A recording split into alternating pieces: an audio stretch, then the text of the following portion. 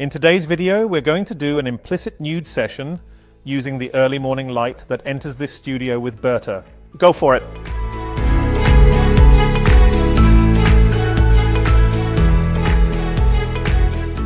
Hello everyone, I'm Joan Hernandez, and here I am for another week with a photography video.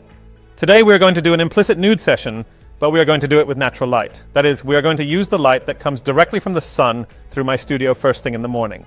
That's why you see this level of contrast, because it's 7 or so in the morning, and basically what we have is a very beautiful light that enters diagonally and creates that pattern on the wall, for example, in this area.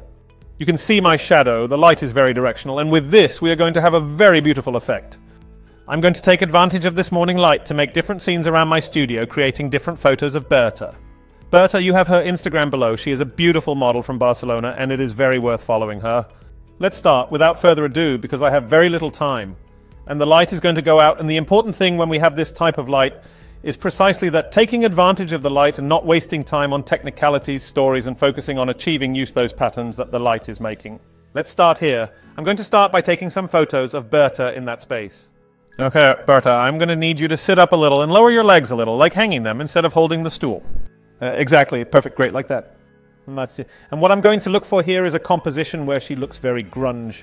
Don't look at me if I don't ask you. Turn your face to let the sun come in. Brilliant. Super nice. What I'm going to do is look for a point where I have an exposure where the light enters it and generates a very nice contrast. Using the camera's live view, I can see a little how the light behaves, and I can work directly on the viewfinder. I don't need to have any type of exposure alarm at all, anything like that. But I'm just seeing how the photo is going to turn out because I'm working with natural light and the camera can see what the light is like at all times. Let's keep moving, Bertha. Let's try. Stand more laterally instead of sitting. That's it. Perfect. And we change the arm. We change the chest arm. Perfect. And don't lean back so much. Lean your back a little more towards me. Your arm in the microwave. Yeah. We want these images to be very everyday. We got up in the morning. We have good light. Raise your back a little and raise your elbow a little. That's it. A little elbow to cover the nipple. That's perfect. Let the chest be seen from below. Super pretty. Great, Bertha. Super nice. Can you lift your back leg and put it on the counter? Even if it arrives in a sock, perfect. Don't worry. There's more. Perfect. Now pull your lower back inward, pushing your chest outward, and turn your chest more towards there. Move a little over there so that the light comes in. That is perfect. That your face is in the light. Super pretty. You notice when the light enters your face, that is what we are looking for, that you have light on your face. Super, super pretty. I'm going to change the angle a little bit from here, and we're going to look for a point. Come back here a little. Okay, drop it. Just let the sun cross your face. That's perfect. It's super pretty. Let's look for an angle where it can be seen. Look at me lowering my chin a little. That's perfect. Super pretty. Perfect. Super pretty. Perfect. I think we have it here in the kitchen. Let's try one more part in backlight. If you come here, Bertha, what I'm going to do now is lean it against this wall. As you can see, the light enters super crossed. And what I'm going to use is that backlight. I'm going to shoot against this light and see how I can make that more busted background look pretty here. If it doesn't work here, we'll move a little further there. We have many meters. Study as if to test where the light enters us best. We will see where it works best. Let's start here. Lean against the wall, standing up. That's perfect. Super pretty. Wow, this is brutal. I love it. Okay, here I have to change my exposure because the amount of light I have here being against it means that practically no light reaches it. Let's see how this goes. It's pretty good here.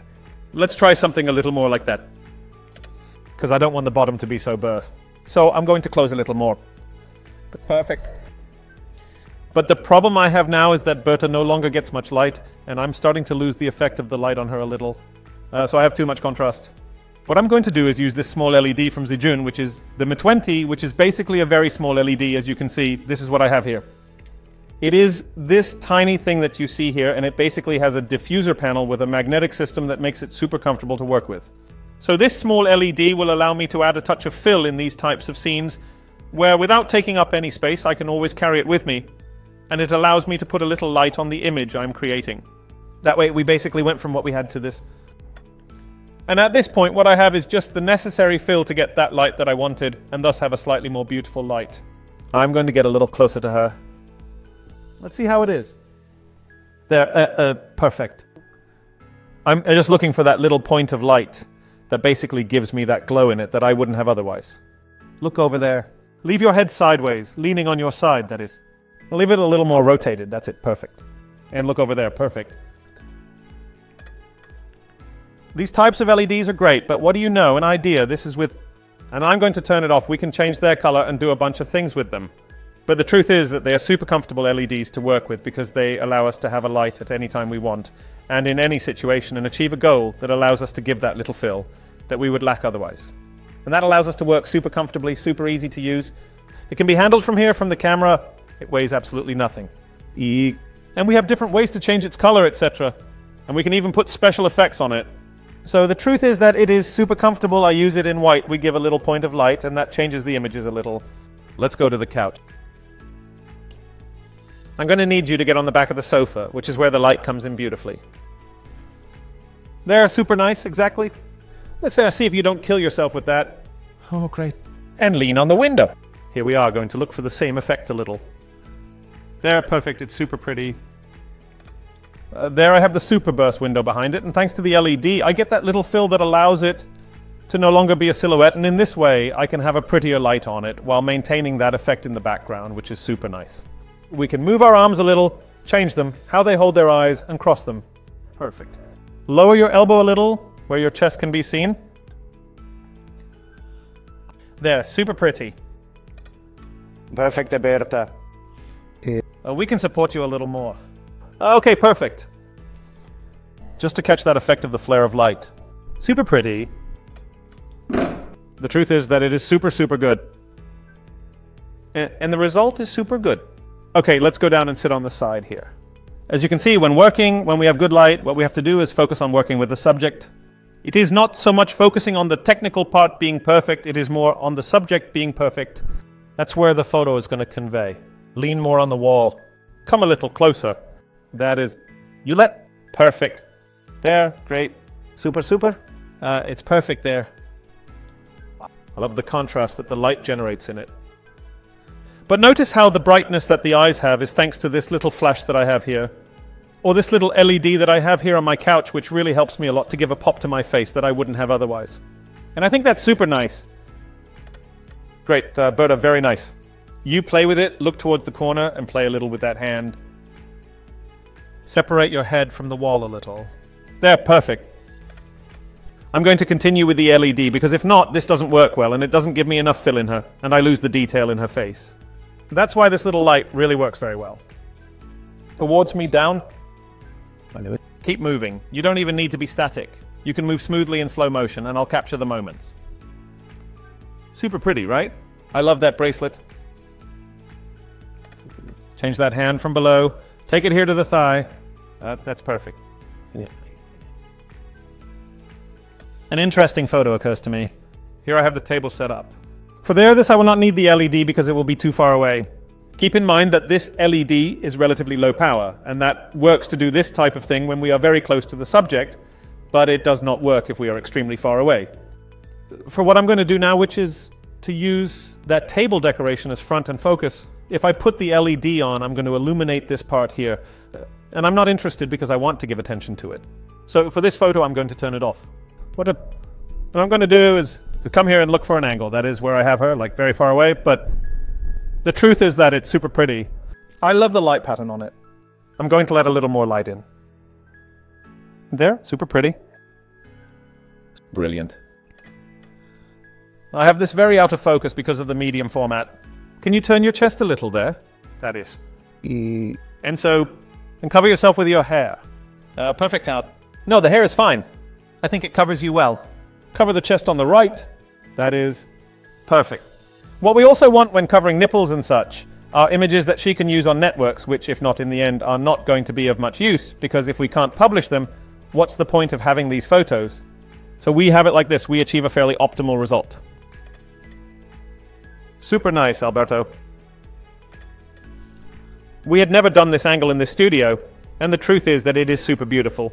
With this close-up of things out of focus and such, it works very well. Don't look at him, look at the ground. We can even try to make some type of blurring of the background. No, it doesn't add much. It's too unfocused.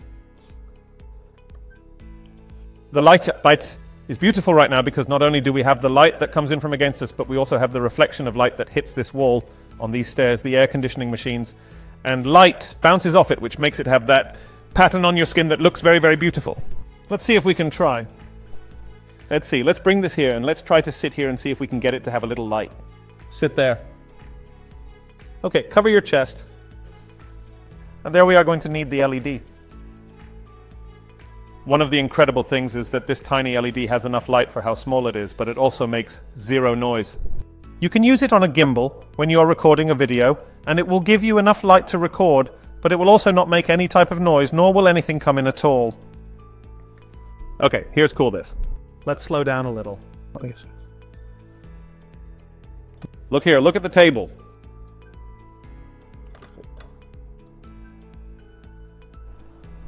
Okay, great. You can lift it up, look a little bit. This part of the back chest with the arm as if you were touching the hair, simply... That's right there, perfect.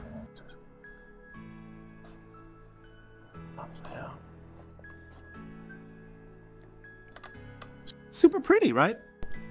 Here, if I go in here, I'm going to even get a flare there. I'm going to see how the flare goes.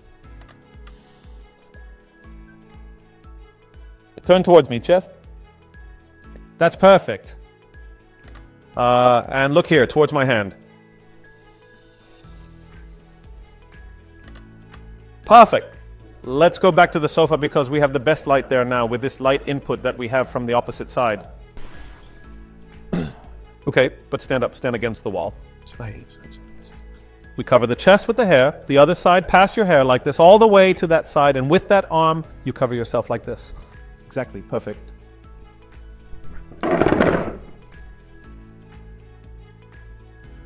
Wow, yeah, super pretty. I'm going to give it a little more negative space in front. Okay, keep moving. Move that hand. Try to change it a little. Raise your back elbow to cover your bottom chest. On the other hand, change your elbows. That's perfect. Brilliant. And like looking out the window, okay? From outside. Super pretty. That's right. Right there, a bounce of light comes in from outside that illuminates your face. Beautiful. Which together with the LED light makes a brutal combination to have a little more dot of light that helps a lot for the image to transmit a totally different vibe. Yes, sir. There, perfect. Lower the hand you have. No, the one you have up here. Lower the... Exactly, perfect. Don't touch your face. Raise your elbow for the nipple. Perfect. Oh, this is super nice. Well, I think that without a doubt, this is the photo of the day. Look outside the window. His expression is super melancholic. It works very, very well. Super pretty. Perfect. Well, I think we have it. Look how pretty this is. Yes, it's very cool. Yes, Photoshop. The truth is that they are very cool. We have a lot of very cool photos. I think that the LED point gives it a brutal point because if not, well, you see the one with and without LED, and the difference is really abysmal for such a small product, but really here the talent is in her, in the model, on getting someone who is comfortable, who works well, and who will work with you to get the right result. If you have any questions, leave a comment below. And if not, see you in the next video. Bye.